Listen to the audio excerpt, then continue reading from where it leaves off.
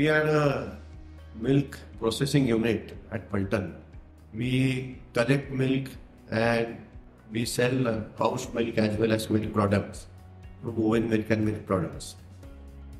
Our requirement of electricity is around 5 megawatts, around 8 lakh units per month.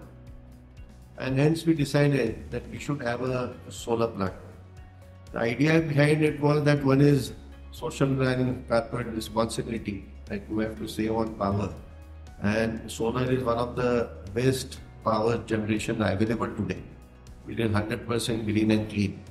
And that's the reason we decided going for net metric, that is direct power generation for ourselves from our own power plant. That was the main idea. And of course, we also came across some other concepts also, like some others were also going to make solar power for us and we were going to buy from them. But ultimately we decided that we will go on our own. And through one EPC, they had met us and they had also given their proposal. And it was through one EPC who advised us on going on our own. And that's the reason we decided to go on our own, and with our self-investment, we went for 1 megawatt solar plant. 1 megawatt solar plant was because at that time government policy was 1 megawatt solar plants. But now government policy has also changed and we have also decided to enhance our solar capacity. And till date, we have produced around 40 lakh units, around 1.25 units per month. That is what our production is. And overall, our saving is there. Plus, we have overall, if you take into account how much carbon emission we have saved, it comes to around 750 tons.